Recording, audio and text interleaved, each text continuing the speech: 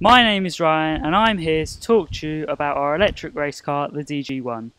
Our car runs on two 12-volt lead-acid batteries, those similar to ones in a family car. The batteries are wired in series to power a 24-volt motor. The motor provides power to the wheels through a sprocket and chain hidden by this yellow guard. Aerodynamics are important if you want to go fast. This is why we have recently sculpted a new nose cone. The nose cone is made from extruded styrofoam, which has good impact resistance and is lightweight.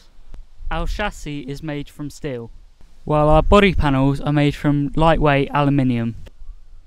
We recently won a Siemens Digital Award for the invention and promotion of a pit stop challenge. My name's Ryan. Thanks for listening about the development of the DG1.